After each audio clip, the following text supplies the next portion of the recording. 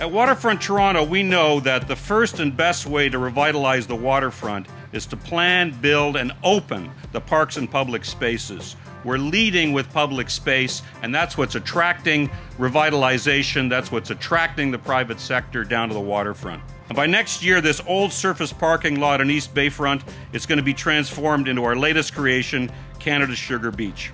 You know, we stand here and East Bayfront's growing all around us. It's clear just how important a park like this will be to the community. We've got the new workers, the students, the residents of East Bayfront are moving in. They're going to be drawn to white Muskoka chairs at the water's edge. They're going to have the lakefront view. They're going to have the dynamic industry here. They're going to really enjoy it. Very pleased to be part of today's groundbreaking of Canada's Sugar Beach Park, the second urban beach on the waterfront. This new development will be instrumental in bringing the community to life. Parks and open spaces are a vital part of the overall prosperity envisioned by the residents and businesses of East Bayfront.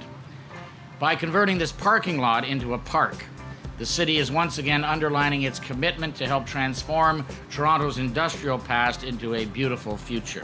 We celebrate the stimulative part of this, the employment of the workers, some of whom are here, and we wish them great success in transforming this space and bringing it to life for all of us.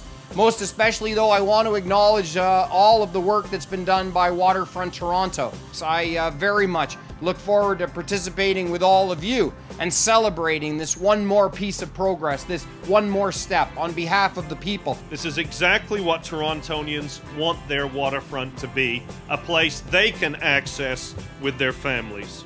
Sugar Beach will join HTO Park and Sherbourne Park as wonderful gathering places along the water's edge promenade for visitors, for chorus employees, for George Brown students and staff, as well as Torontonians and visitors who simply love their waterfront.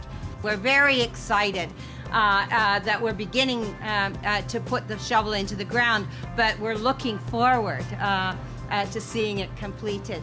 This will become an entry place, a place where people will live, where people will work, but also where people will draw together. Really, it will be an opportunity, this space, for people to meet one another.